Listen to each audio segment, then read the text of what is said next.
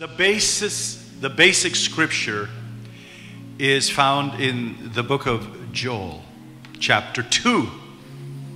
Joel, chapter 2, is a passage that Peter quotes on the day of Pentecost when he said, "This is that which was spoken by the prophet Joel. In the last days I will pour out my spirit, saith the Lord."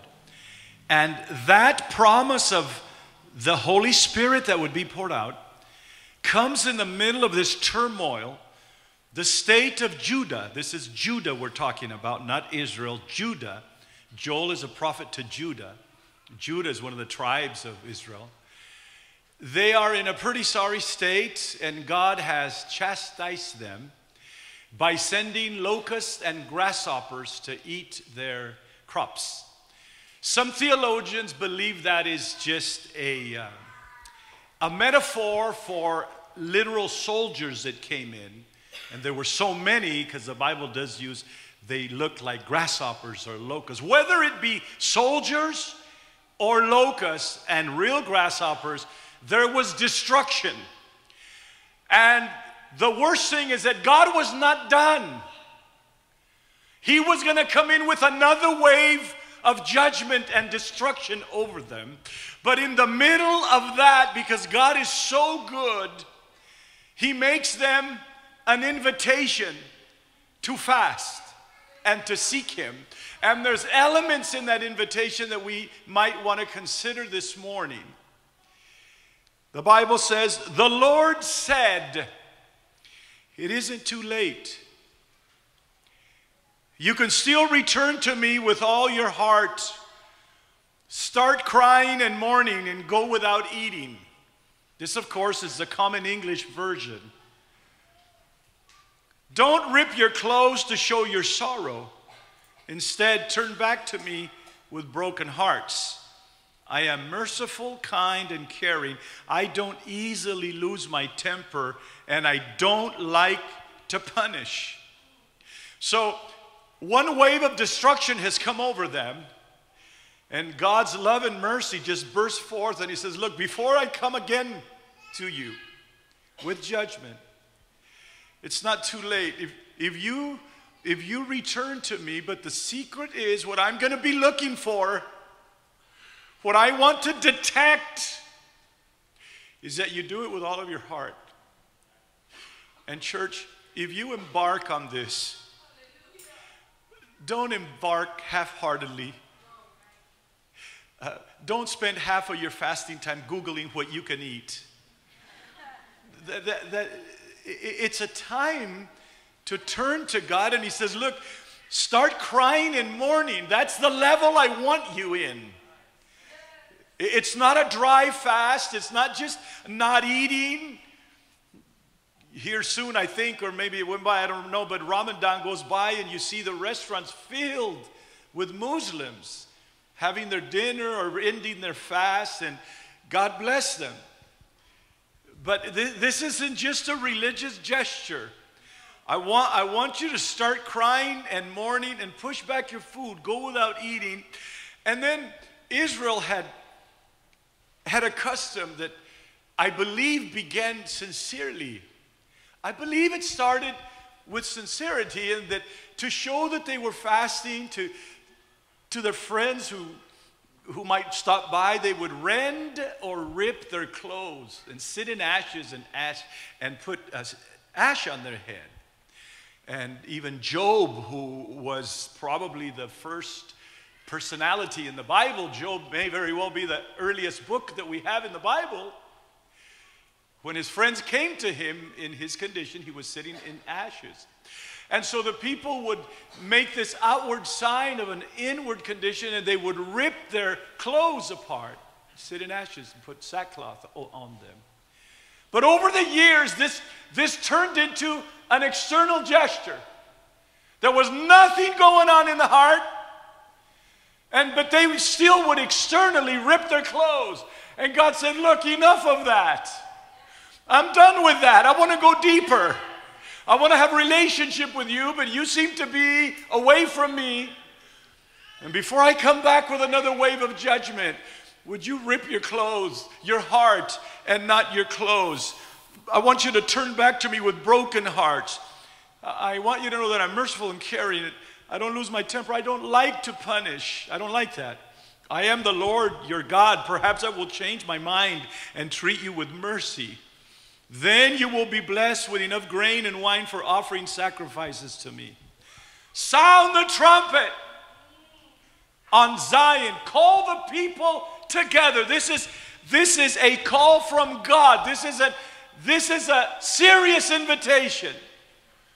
It's not just that I sit in my office and say, what should we do next to torture Fountain of Truth? How should I try to make their life more displeasing this week? No. This begins at long times of prayer. And God speaking so gently that I can't even hear him sometimes.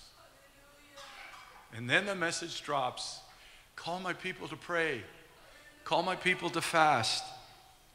Sound the trumpet. Call the people together. Show your sorrow by going without food.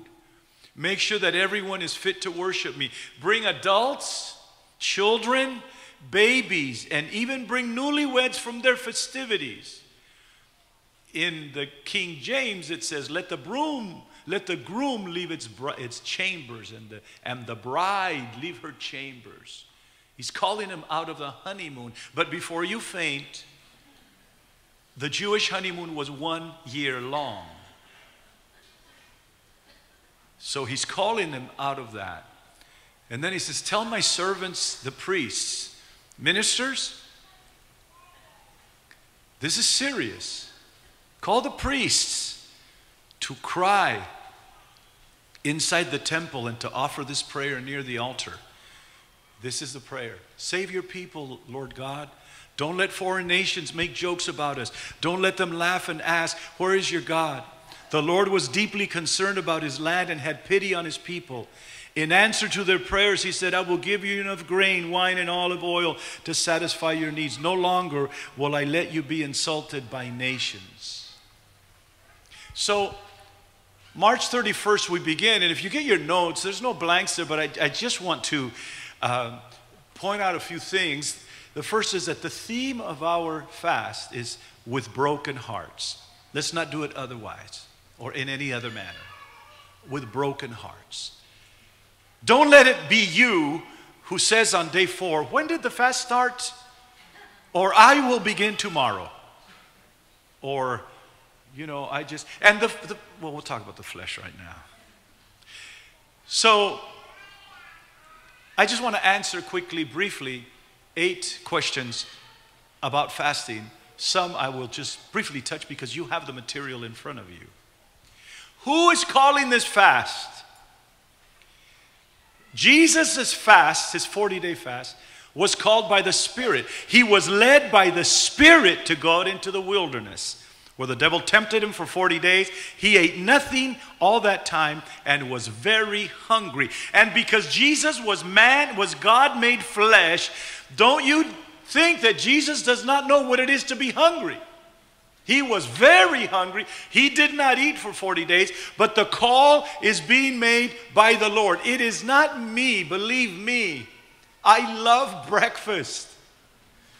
I almost speak in tongues when we talk huevos rancheros, refried beans and flour tortillas. And then heavens after that. But it is time to push the food away. What are the physical benefits and risks in fasting? Well, here's a good one. You're going to lose weight. Oh, you keto people. Push away your meat and proteins. There's risks in fasting when it's not spiritual. On Tuesday night, we had Dr. Jacob here who gave the ladies a stress test. And he said fasting is pretty bad for your health. You need to eat. Your metabolism needs to function. However, when it's in the spirit or a spiritual fast, then the risks are minimal. I am a diabetic and I have to eat my meals at a certain time. But the interesting thing is when I fast, I have no problems. In fact, my A1C goes down after 21-day fast. Hallelujah. And so if you're just not eating, if your fast does not include a lot of prayer and a lot of Bible reading and meditation, then you're going to get headaches. As it is the first 3 days of your 21-day fast, your body is going to get rid of toxins. It's going to get rid of demons. It's going to get rid of, you will be in a bad mood. You will be very irritated. And you'll be saying, that pastor, or you blame me, go ahead. I can't hear you anyway. Your body's going to react. And the headaches and just the hunger. And I know you're thinking, Pastor, are you saying we're going to not eat for 21 days? Well, maybe some people will do that. But I'll show you a little later. However, there can be anemia, ketosis, body aches, dizziness, heartburn, poor control of diabetes, and headache. But there's also benefits. Fat stores in the body get burnt. Okay? These spare tires that we carry around, they'll be gone. Temporary relief of the digestive system. It will rest. Detoxification. Hormonal efficiency, organs rest. What are the spiritual benefits? Oh my goodness. Fasting was done by Moses and Elijah and Jesus. Of Moses it says that he didn't drink water or eat for 40 days. Hey, and if Nelson Mandela and Cesar Chavez and a host of others can fast for political, secular, or even fanatical reasons, if they can fast to protest or draw attention to their cause, will the church consider fasting to draw close to the Lord? I've read accounts of people sitting next to Satanists on an airplane, and they have conversations, and the Satanists say, oh, we fast 40 days before Halloween. You may believe that or not, I don't know, but we're actually fasting for the spirits to go through the masks. I don't know. And if Satanists can fast, how about the church? Well, what are the spiritual benefits? My carnal appetites are placed under the control of the Spirit. Carnal appetites in carnal that is not evil, like eating and resting. That's good. But then there's the crucifixion of the flesh, according to Galatians 2:20, that helps me crucify. The lust of the flesh, the pride of life, the concupiscence of the body, what the body wants. It helps me walk in the Spirit. It gives me rhemas. When you fast and read the Bible, you will get a clearer vision of what is being said. And do not be surprised nor alarmed if while you're reading something, it's like a shaft of light that just comes to your heart or your understanding. Those are called rhemas. Which the rhema is the one Greek word for word, and a rhema will come and shoot, and it'll give you understanding. Out of this, you can be reading Psalm 23 that we read all the time, but you will get a new understanding, a fresh revelation in fasting. It just conditions you to receive more from the Lord, and that's really exciting when you get rhemas from the Lord. It gives me a quiet and affable spirit. Some of us need to spiritually chill out. Loud, boisterous. Hey, it's time to shh. Woman or man. It's just people that are fasting. And Jesus said, look, when you fast, don't put your sad face up. And are you okay? I'm fasting for Jesus. No, you're not fasting for Jesus. You're fasting for you. He already fasted. But it does give you a nice, quiet spirit, just like you don't have to be running to be in line at the buffet because you're not going to the buffet. And if there's a line at the prayer room, you'll just wait. God, I'd love to see that happen. It allows me time for much prayer. There's going to be a calling in your voice, in your spirit. Come, pray. Come, I'm waiting for you in the secret, in the closet. I would suggest that you find a place in your house, a corner, a room by itself, someplace where you can visit frequently during this 21-day fast. Have your music there ready. have your, blanket, your pillow to put on your knees, not to fall asleep. And that's your place of prayer. And how wonderful it would be to hear 4, 5, 6-year-olds. Where's mommy? Where's mommy? She's praying again. Daddy's in the prayer corner again.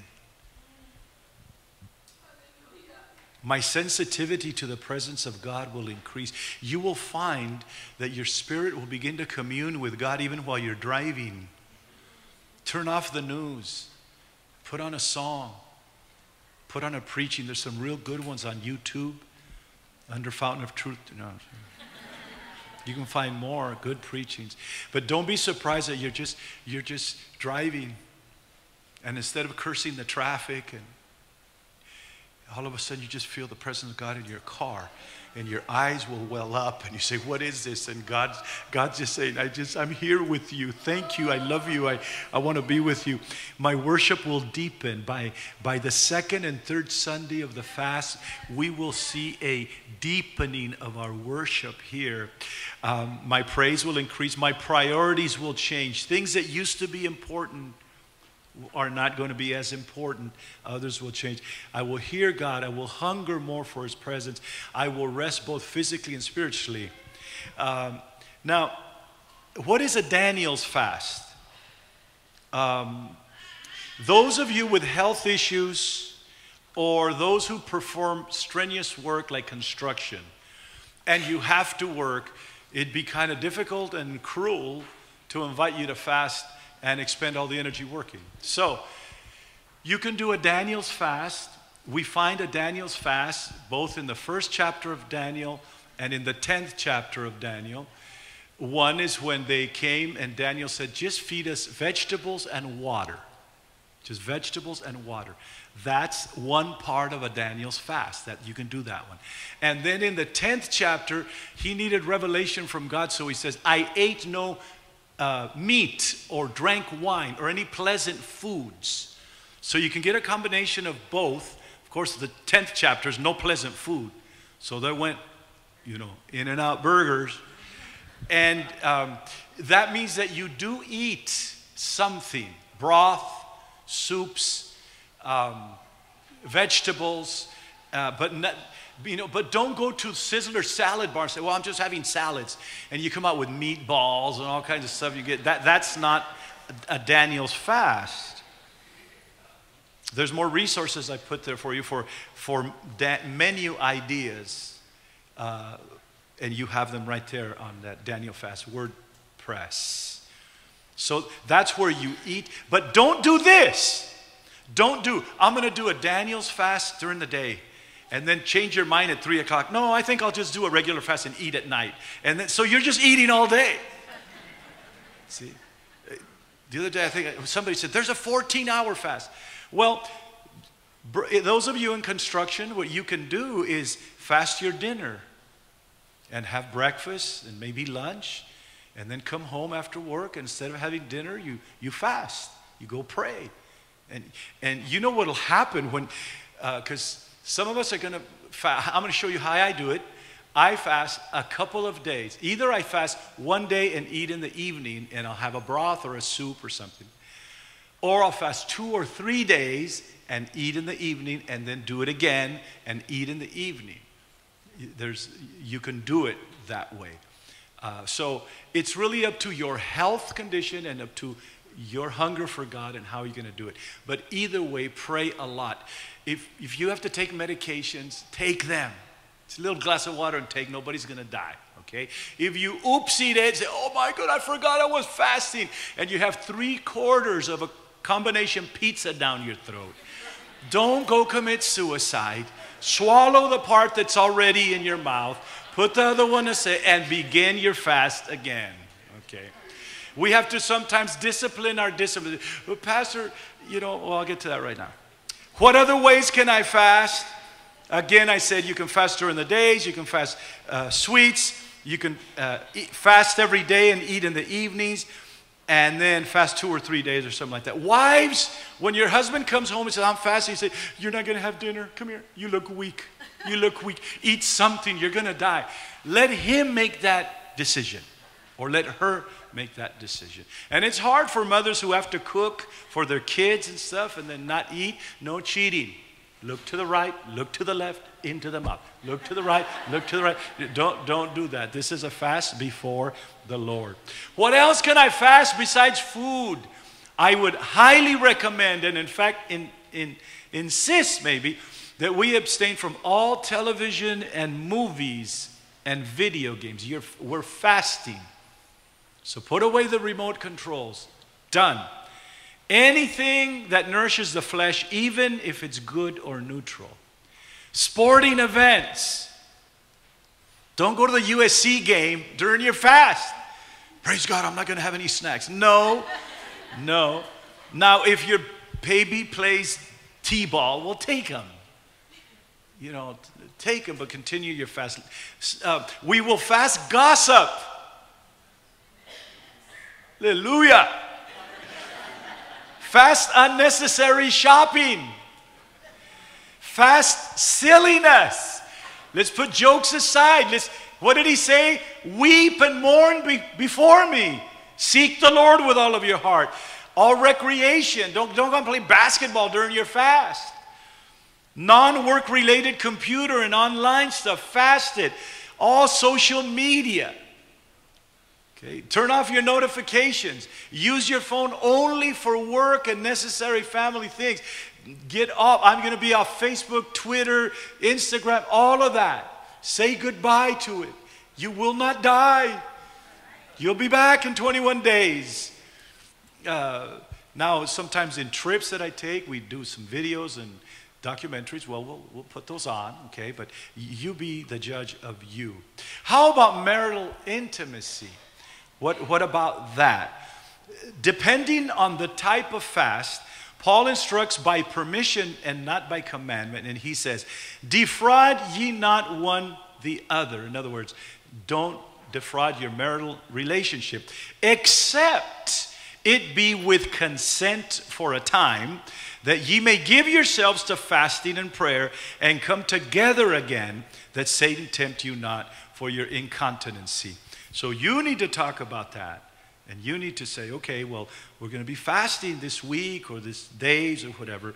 And then you come back together as you would do a meal. What if I have a vacation or a birthday party or other celebration during this time? Well, you heathens. No. What you do, you fast. I mean, if you really have to have cake, okay, if you have a trip planned, if you have a thing, well, go with blessing and without guilt. Have your party, eat, and we will pray for you that the loving God have mercy on your soul. While we're fasting, you're eating. Yeah. No. Fast up to that day and celebrate with blessings, and then rejoin and continue your fast. So this is a season then when we're going to invest our time with God. You don't want to binge from here to 11:59 on March 30th and eat half a cow and all that, and then say, I'm fasting, so I need to store up. You're going to get sick. In fact, if possible, start eating less beginning today. Well, let's start tomorrow. Okay, so today you can go in Jesus' name. Go eat less. Let your stomach shrink. Get used to the idea, I'm going to be before the Lord. And then let's pray a lot. Listen, I'm about finished here, but we're going to fast to break our hearts. We're going to fast for missions because we are now a missions church. Remember? We are a missions church. And missions requires a lot of prayer. This week, tomorrow, a team of eight of us is going to Japan. We're going to go visit our 2 churches over there, and we need your prayers. And last time, I think we told you we were in 10 campuses. We got 2 more this week. We are now in 12 campuses.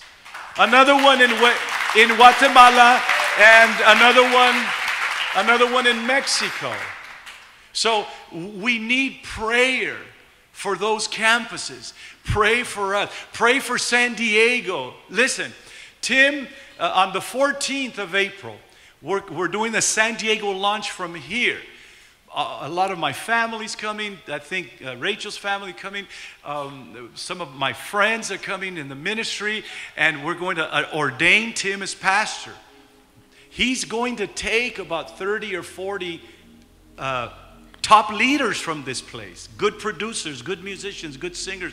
He's not taking them. We're investing them over there.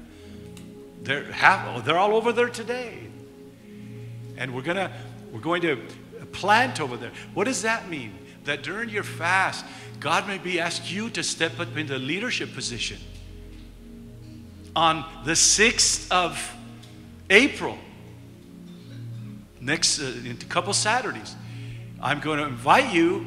We're going to do the launching in Las Vegas. We already have a place in Las Vegas, and we're going to do a launching. So that's going to be during the fast. So don't go, Vegas, I'll go support. Yeah, it's going to go to church and then drive by all the buffets and rebuke them in Jesus' name as you drive back home because you're fasting. Can you imagine fasting in Vegas? The devil is a liar, you see. And let me just talk to you for a little bit. That's why I had a short message today. So as some brothers already told me, brother, I want to go help in Las Vegas, seriously. So as people move out of Rancho to go support the churches that we're starting in different areas, God might call you to a leadership you never even dreamed of. God might call you to step up. Who's going to be the next vacancy? Who's going to fill the next vacancy? It may be you. And during this fast, put yourself at God's service. Say, my goodness, maybe He's calling me. Get tired of sitting on the chair and coming to church, and that's good and everything. Okay. Let me tell you a little more. Missions not only takes prayer and intention, and believe me, Pastor Domingo and Patrick and some of the team, we have to put the brakes on this because it's going too fast. I'm getting calls every day from different countries, and I had to say, stop, I can't. And so when we talk about missions, we're talking primarily about prayer, but we're also talking about giving. We're talking about giving.